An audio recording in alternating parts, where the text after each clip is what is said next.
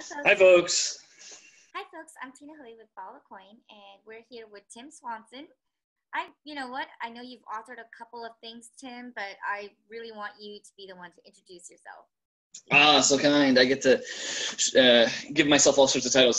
So I have a couple of small books I wrote about the cryptocurrency space. Most recently, I guess people know me primarily because I was working at a company called R3, where I was head of market research. And as a result, I ended up meeting lots of different companies. And I actually recently left there. I'm still an advisor with them, but I've set up my own advisory company out here in the Bay Area and working with primarily on the enterprise side, but also have a couple of clients doing things with cryptocurrencies. So I'm still around, still writing, and enjoying my barrels of popcorn at this stage. It's no longer bowls, it's barrels. Well, why is it barrels versus bowls? Because there's so much more buttery goodness going on. You have, it looks like every week, some crazy ICO that is finally, uncovered that, like it was the New York Times article on, was it CentraCard? They found out that the founders, a couple of the founders had legal problems that they hadn't disclosed.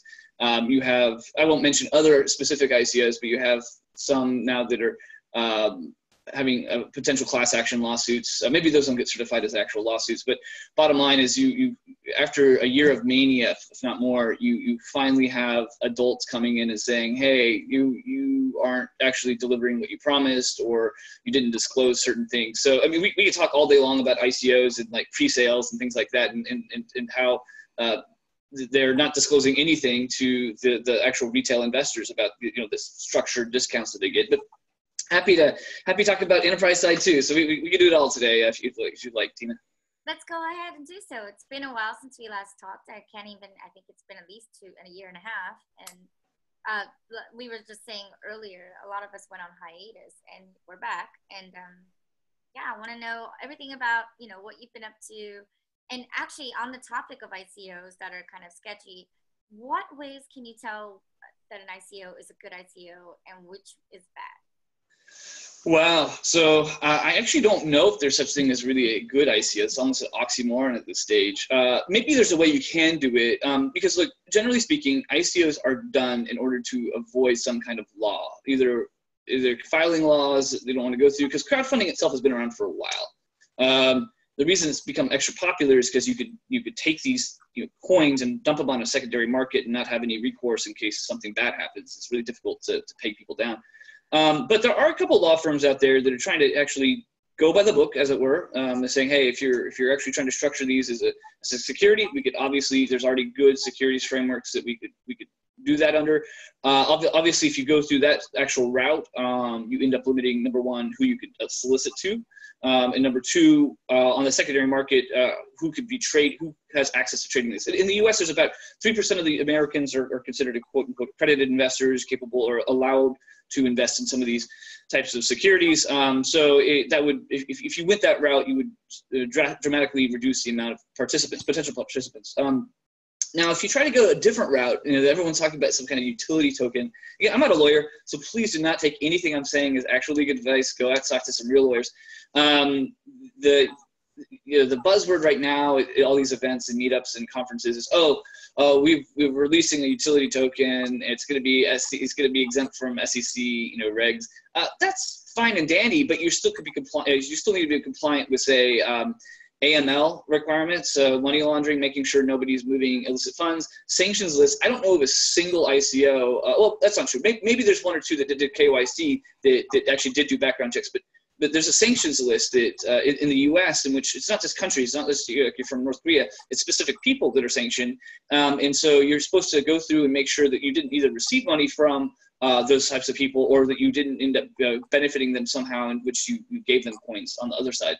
So, and then there's like, I have a draft of like the 10 reasons that you probably screwed up with your ICO. I haven't published it yet, but those are some of them. You also have FinCEN requirements. If you issue and you redeem a token, you can be considered a money transmitter. So some of these ERC20 tokens that are being basically thrown out there in the world, some of the people that do this centralization process, you're really setting yourself up for a target, not just for SEC regs or CFTC or whatever, but all the money transmitter things that people have been talking about for 3, 4, 5 years now. So Yeah, we could dive into all those. Happy to obviously loop in anyone in the audience, the actual lawyers that would hopefully give you good advice. I actually think there are a number of good ones, but at the same time, there's also people probably giving you bad advice too. It's like a doctor, right? You want to make sure you get second and third opinions before you have a brain surgery. Right. I know it's kind of scary out there right now, like which law firms are actually doing legitimate guidance and then which ones are actually just sort of saying that they have SEC officers or like compliancy and they don't really know what they're doing. And that goes with the ICOs, goes with any company. I mean, outside of Bitcoin even, right? Like sometimes even startups are kind of in question. However, the thing that baffles me a little bit is it always feels like people forget that it's called FinTech for a reason. The finance side means it comes with a lot of regulations and you have to be compliant, right? Yes, everybody wants to be decentralized. Yes, and we understand we kind of want to have a new money system and everything like that, but there's no way around the fact that there's going to be financial regulation with working with different countries and governments and controls, and money is a very hard place to disrupt, right? So if you could talk to some, I've been talking to, so I like to call it sometimes the new age ICOs. The last 2 years, people have come on board. It seems like Bitcoin 2.0, right? And in this Bitcoin 2.0, it's almost a little bit of a frenzy. And it's hard to talk to people and say, you know what, we know people who got in trouble. They've been, investigated. They've gone to jail. They've been fined. They've been sued. They've gone bankrupt, so quote unquote. You can't just take the money and run. And so, I don't know, do you have any guidance for people in like the new phase? I know you just gave a talk at Berkeley, I think this week. And what was that talk about? How was that? How was the atmosphere of the room? Yeah, so that actually ties in exactly with what you're talking about. The topic was code is not law. And basically I explained some of the same things. Hey, you have governance issues that arise in the cryptocurrency world. And since there's really no on-chain way of resolving that, everyone goes through an off-chain mechanism. They use social media to yell and scream at each other. They create sock puppets to yell at each other. And then sometimes they go to court.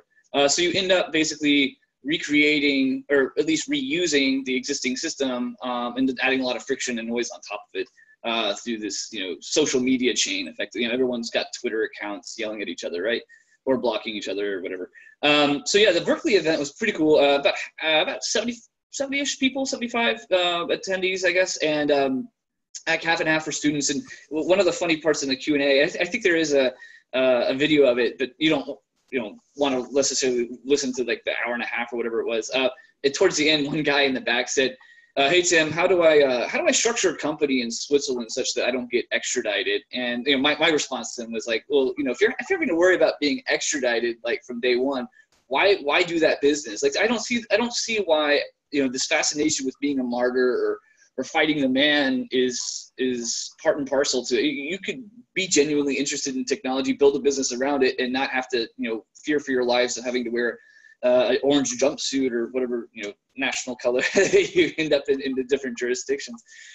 So yeah, I mean, my advice is if you're truly worried about legal stuff, don't get advice from coin media or crypto lawyers. Go find an actual lawyer who has real degrees or a firm that hasn't been shut down or been debarred, and hire and pay the money and go through that process. I know that there's a lot of people who think that lawyers and laws will be displaced or should be ignored. You go ahead and try that, but at the end of the day, regulators and law enforcement have budgets. They might not catch everybody, but they have statute of limitations that are sometimes long. They have long arms. They could, I'll give you an example. BTCE was recently shut down a few months ago. For those who don't know, BTCE was a popular exchange for basically moving illicit proceeds because you didn't have to do any KYC or AML. And they were effectively shut down. There was a raid, AKA they got a hold of the servers, but they also caught some people that were allegedly running it, some Russian guy that was vacationing in Greece or something like that. But it's interesting. If you look at the authorities of who claim to have jurisdiction, the Northern California District Court, or that area, it was Catherine Hahn's team that claimed jurisdiction. Yet there was about $6 billion of stuff laundered. So how did California or this specific federal court or federal district court, have jurisdiction over something that wasn't domiciled either in the U.S. or the people running it were in the U.S. You want to know? If you read through the complaint, and again, this hasn't actually gone through, the court process itself. They found that I think it was about $300,000 worth of money was trying to be, or was actually moved through Trade Hill, which was an exchange based in San Francisco in 2013. Again, I don't know what the actual mechanics of that were, but they identify, like 12 different transactions that tried to go through that. So, hey, that's a U.S. exchange, run by U.S. residents that actually ended up getting shut. I guess they lost their bank accounts and had to shut down. But that's how the long arm of the U.S. works, and other jurisdictions have power too. It seems so. I would be cautious of trying to do anything in which you think that without even having to talk to lawyers that you could be in trouble for. So again, talk to people who get paid, and that's what their expertise is in. I think here's where the lines get squishy for those who. I talked to a lot of people who are like, well, but, if we're okay, then we're okay. And I said, yes. However, if you're going to work with other companies and those companies happen to be, I don't know, something like Silk Road, and they're doing illicit things, and you happen to be somebody who knowingly works with some person knowing that they sometimes take illegal transactions and let them happen, that is actually a jurisdiction for you to be indicted as well, right? Like isn't that sort of something they look at? It's like you still should be checking who your customers are? Yeah, sure. So in fact, I wrote an article, or actually I didn't write the article. I wrote a couple articles on Bitfinex and Tether, and then a former lawyer reached out to me and sent me a note about why he thinks Tether, and again, this is, speculation, alleged, I don't want to be sued for defamation, but when you see exchanges having to hire lots of compliance people, part of that compliance is to look through for suspicious activities and file suspicious activity reports, at least if you're in the U.S., regarding, it's called BSA, the Bank Secrecy Act. That's the compliance framework that you're supposed to go under. Ripple was actually not sued. They were fined by FinCEN for violating specific BSA requirement back in 2015, May 2015, I think it was. The fine that came down. So FinCEN in the U.S. does pay attention to. Again, I don't know how many other exchanges have been fined. I've heard rumors all the time about exchanges getting hit. So as a result, they bring on compliance folks to provide that kind of optics in compliance paperwork. I know it sounds messy. It's complete anathema to the cryptocurrency people, but yeah, with Tether itself, they do register. They have registered as through FinCEN. But it's alleged that they probably don't have a compliance team that's filing SARs, because you could easily move money at one point between BTCE and Bitfinex, effectively, I guess, laundering monies, assuming that that's the activity. That's insane. That's insane. Well, yeah, that's an interesting point, because some people are like, well, it's not money laundering. I'm like, well, but it's not up to you to decide, right? It's also somebody else is going to decide whether or not. Sure. I mean, again, I'm not a lawyer or a compliance officer, but if you're trying to deceive where that money came from or mix proceeds from crimes with that, then or proceeds of crimes, then yeah, that's the kind of stuff that they've looked for. They go after big banks, they find them, they maybe throw people in jail. So this is something to take seriously, especially if it has anything to do with human trafficking or terrorism or something like that. And again, I'm not saying that that's what's taking place with, say, Tether or what's happening with BTC. That has to be proved in court and stuff like that. I mean, you and I, I'm sure, hear quite a few rumors about people trying not to pay taxes. I mean, that's actually probably the first part. That the easy one that I see a lot is people at meetups bragging about, oh yeah, I did these trades and I'm not paying taxes. I'm like, dude, why are you? You're just self-incriminating yourself. Oh, you see this even on Twitter. People say what kind of trades they did, which I guess is okay in the sense that you're actually disclosing the fact that you're doing stuff publicly. You own these assets. But on the other hand, you're also, one day if the IRS or any of these tax agencies decide to go through and see if you've been paying your taxes, they could just easily either subpoena the information, and that stuff lives forever, not only on Twitter, but even if they delete it, you have it stored somewhere in the cloud, potentially even Google's archived it, or maybe even archived that is. So obviously I'm not saying they're going to go after everyone, or I'm not trying to totally scare people, but there's regulators that are going to regulate because that's what they get paid to do. They're not disappearing. So, if you want to play whack-a-mole and hope to get away, I prefer not having to fly around. My wife would yell at me, or as I joked, if I got thrown in prison, my wife would break into prison just to beat me up. So, Oh wow! I don't like that an angry wife, let alone an angry law enforcement officer. Well, I know she's a really nice lady. It's kind of a crazy world out there. Code is not law is actually kind of a really great tagline. I think that we would definitely. Well, you know what? We're just gonna make this also the title of this video because it's like Tim Swanson says, "Code is not law." I mean, it's. Well, if you want, I can explain why I actually argue that.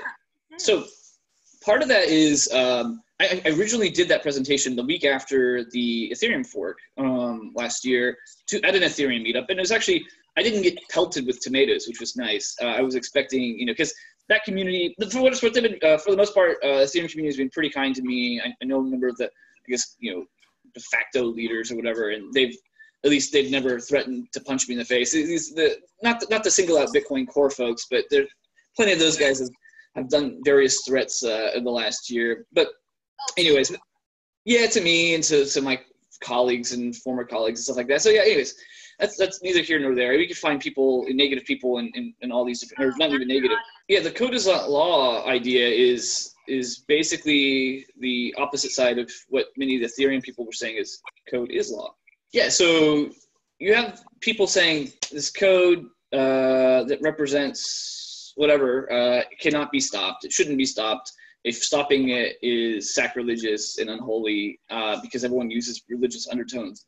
But the Ethereum network forked to resolve effectively an existential quagmire, right? The DAO hacker had access to, at the time, it was hundreds of millions of dollars today, I suppose. I'd actually have to do the math. But bottom line is, if you have one bank that gets robbed, that in that piggy bank was, 10% of, 15% of the money supply of the entire economy, being held by this criminal, what would a nation state do? Would they quote unquote fork the currency and discard those numbers? I don't know what they would do, but that's effectively what happened with this, right? They said we're gonna do a mulligan and you get to withdraw it. So you had another element in the community who didn't want the fork. They're saying, yeah, this is something we're gonna have to live with no matter what.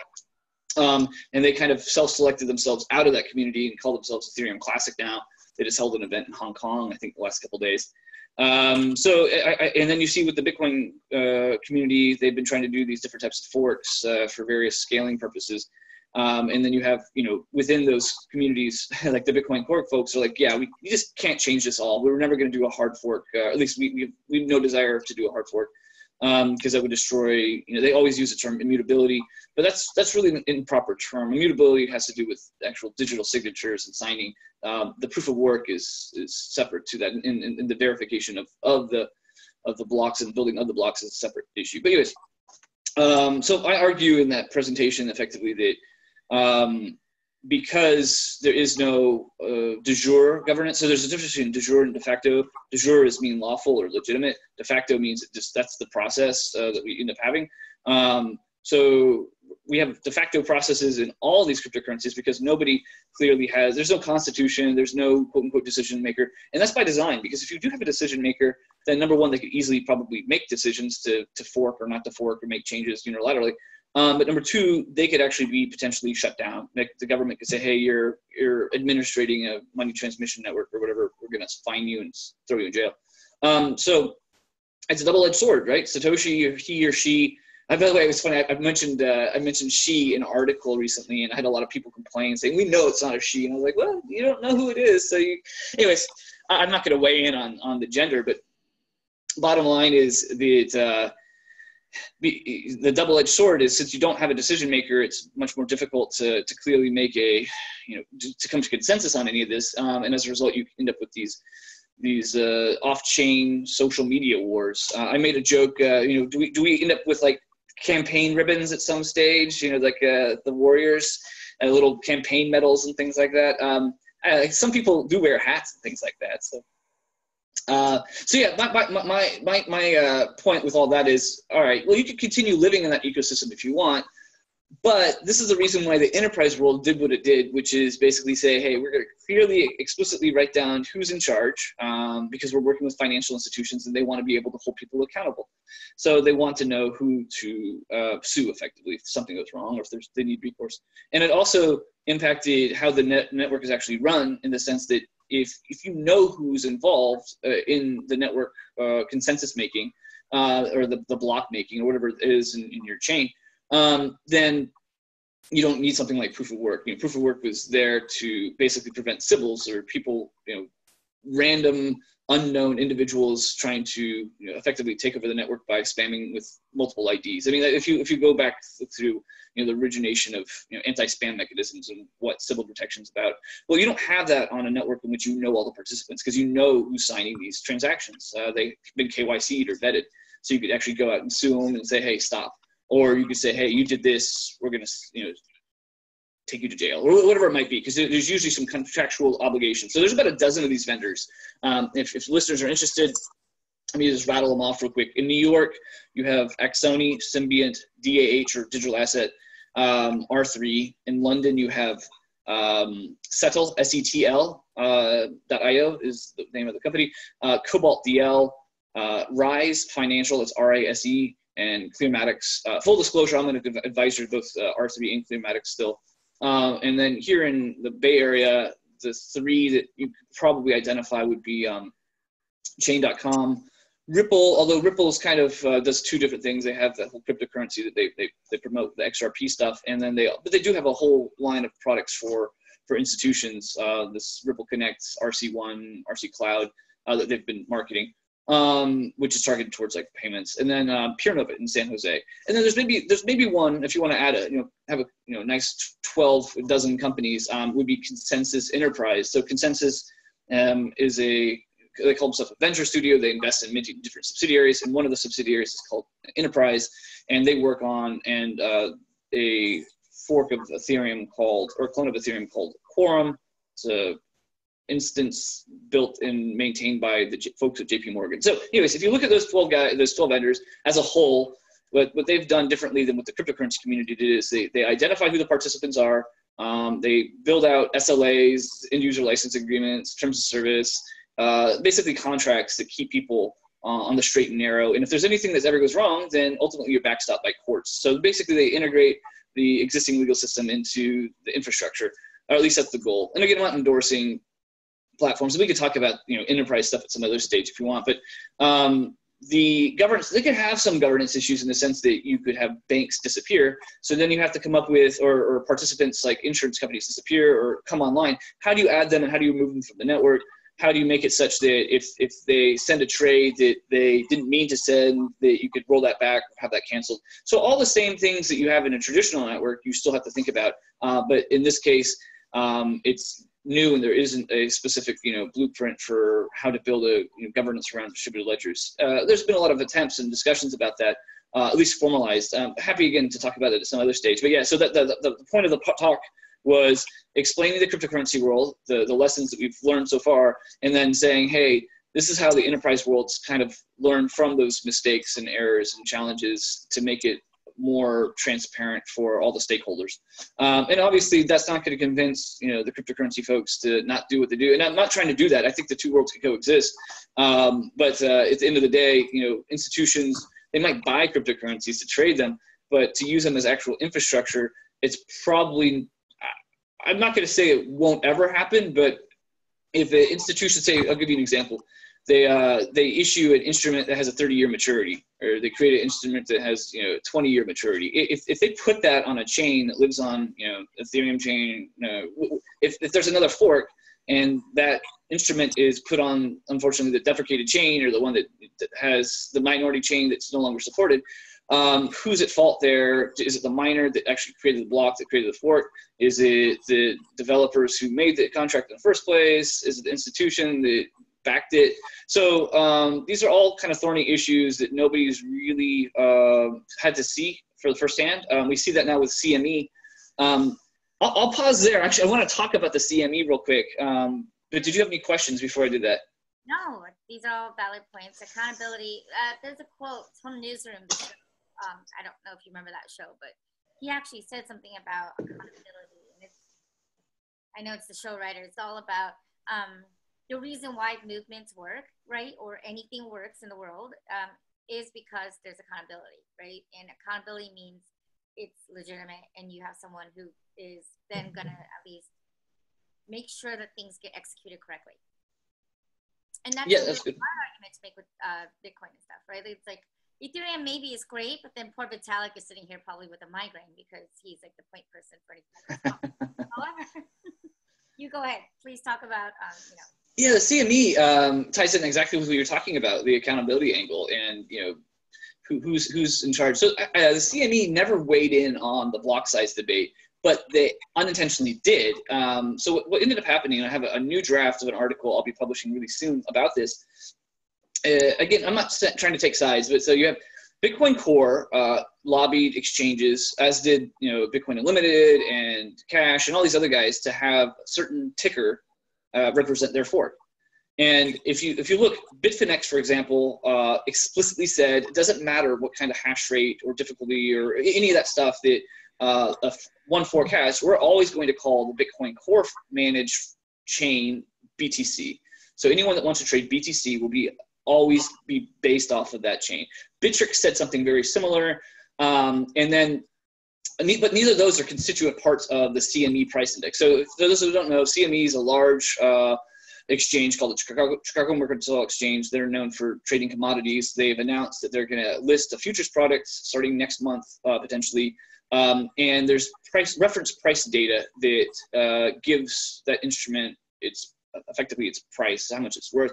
And initially, when they announced this a year ago, it had 6 exchanges that comprised this, kind of like the WinkDex did for the coin ETF. The 6 ended up getting narrowed down to 4 recently, and they removed Bitfinex and OKCoin. OKCoin probably because of the China, regs regarding banning spot prices. There's no spot exchange in China right now that trades RMB to cryptocurrency in November. Then maybe that changes again in the future. But so they removed that from the index, and then they also removed Bitfinex. And I assume they didn't announce anything, but I assume it's because of the various red flags that have come up in the last few months. People have known about it for a couple of years, but specifically around the transparency of things like Tether. But bottom line is if you look at the 4 remaining exchanges, 3 of them did not publicly say anything about the fork. So it was like Itbit, Kraken, and Bitstamp didn't really say anything specifically about the SegWit fork. They've previously talked about others, but Coinbase did. Coinbase said, what they're going to recognize as Bitcoin, and what they were going to list as whatever the other would be. And so this is the challenge for the CME and other institutions. If you have a weighted index off of exchanges, even if you call them regulated, but most of them aren't anyways, if they don't all agree on what the BTC ticker is, then you could have, I don't want to say calamity, but you're going to have price discrepancy because you have 2 different ecosystems, right? Obviously, if BTC was Bitcoin Cash, that's a whole different ecosystem than the current Bitcoin Core ecosystem. So again, I'm not trying to take sides, but what CMEs end up having to do is they're going to have to decide. Number one, what those exchanges will be. Are they going to tell those exchanges to call them up and say, hey, you need to support this specific fork, otherwise we're going to have to change the contract terms and remove you, or something like that. So I think that the institutions, maybe they've been talking about this. Obviously, if you look at the advisors, they have a number of people who are aware of some of these things. But yeah, that's, to me, the accountability. Like, since there is no administrator for a cryptocurrency on purpose, it ends up being shoved onto the exchanges, who end up getting to decide, hey, we're going to support this, and if you don't like it, you could shove it. So it ends up happening that you have some now very influential exchanges that are tied into this futures product by a very, very large international exchange, the CME. So, maybe the fork debate's over because of that. I'm not saying it is. There's obviously other things to yell and scream about, like transaction fees and things, but maybe they'll fork about. But yeah, this is a topic that you and I probably could talk about for ages. I'm sure you get other guests too. So it's not going to end, but I think that for the listeners, trying to figure out accountability, this is, again, why enterprise world exists, is because they realize that somebody's going to get sued. So let's put some faces to those names.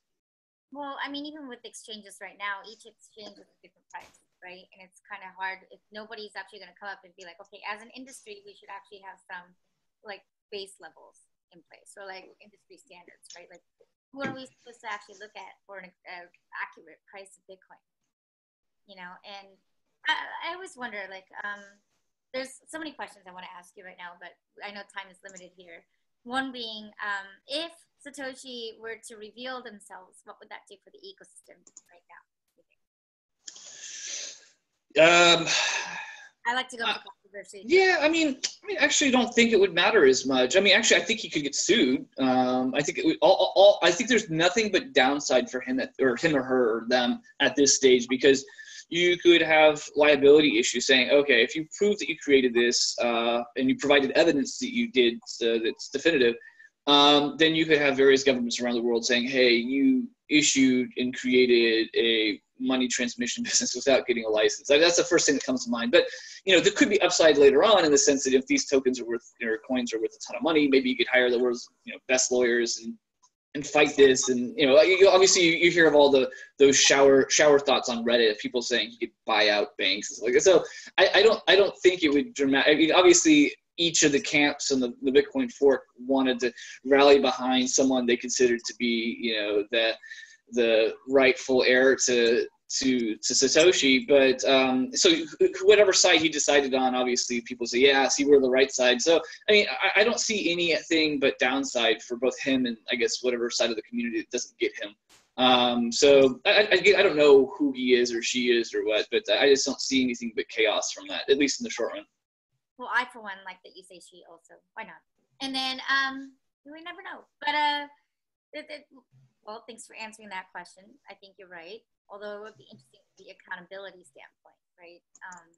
And what they could argue. However, also there's always the argument of whether or not Bitcoin is actually an asset class in and of itself, because some people say it's kind of, yes, there's intrinsic value that people are using it, but mostly when we look at ICOs, for instance, a lot of the due diligence, really legitimate people are like, is this based on an asset that actually can derive value on its own, right? Period. And that's kind of an interesting argument, right? So, I mean, we could have a whole, again, all these things are really good, like individual topics to discuss with, as far as, you know, cryptocurrencies being their own asset class or ICOs being their own asset class.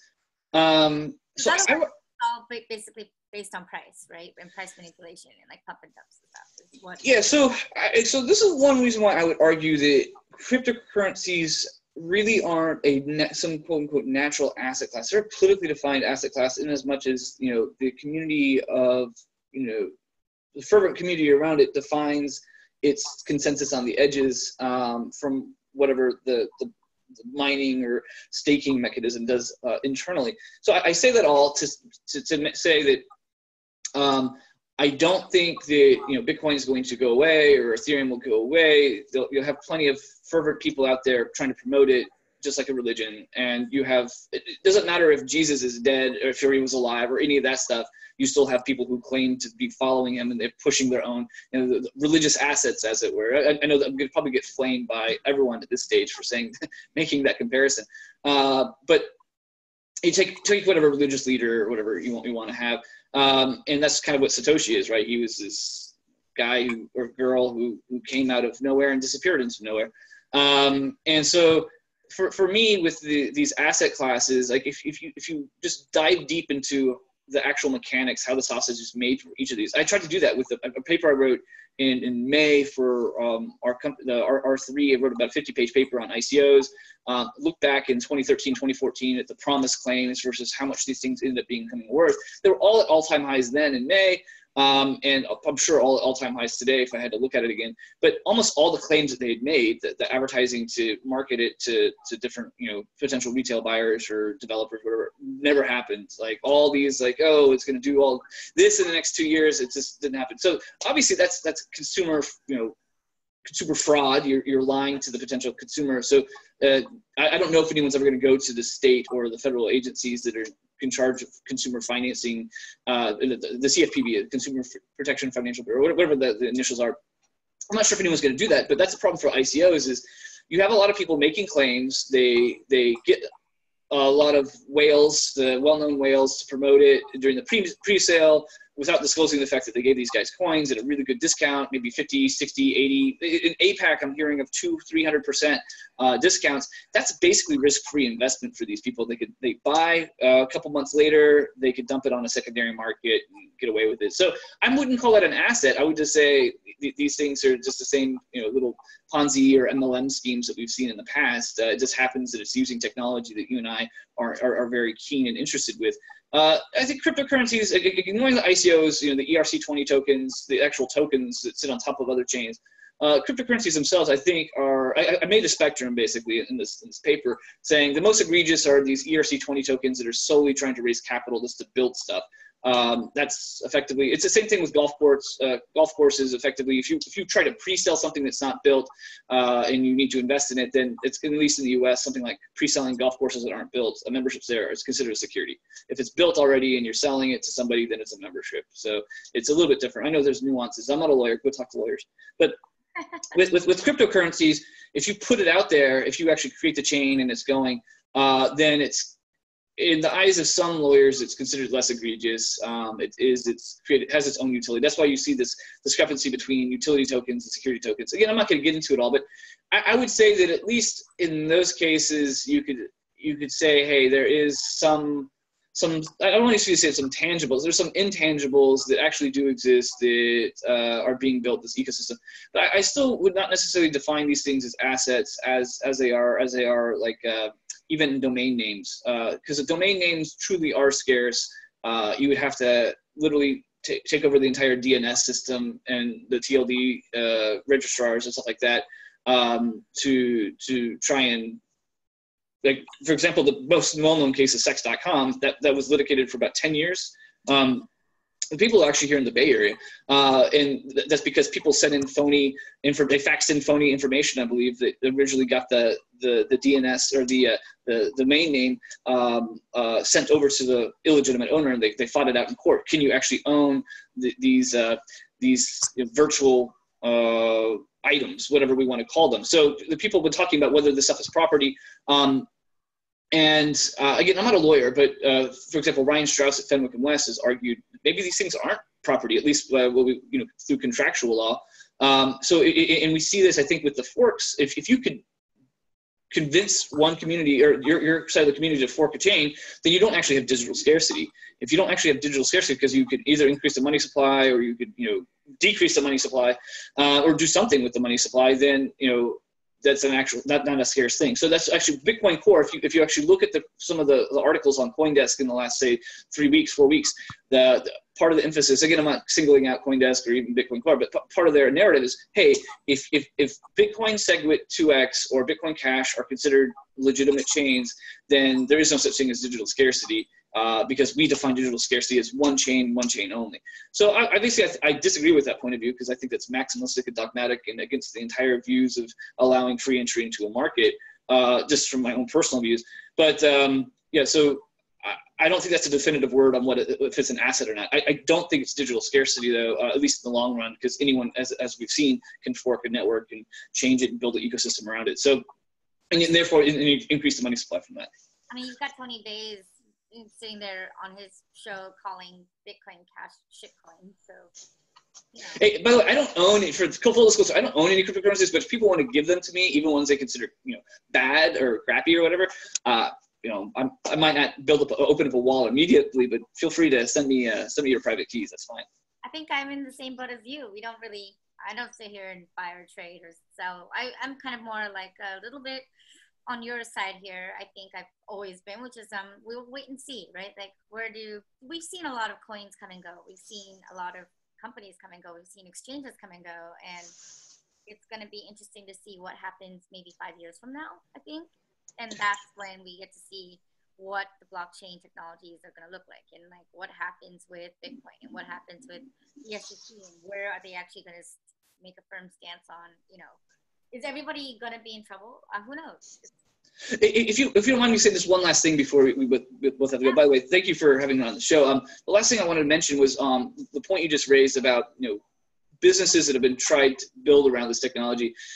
Listeners, if you're generally trying to be an entrepreneur, keep in mind that if you see this bifurcation as I do, the cryptocurrency world being discrete from the enterprise world, again, you could try to build businesses either way. But if you look at who was funded in 2013 through 2016 on the cryptocurrency side, the companies that actually generated revenue are almost all involved in trading. So if you don't want to do stuff with trading, if you say, like, if you want to try to do a tipping business, there's already been tipping business come and gone. Payment processors have struggled. Most of those have failed because, again, people typically want to hold on to these coins, hoping they appreciate and they don't typically spend them. I don't want to get into the argument right now about circular flows of income. But bottom line is, if you're looking to build businesses, I would give the enterprise side definitely a look too, because these platforms don't depend on price appreciation of coins, because there typically isn't a coin.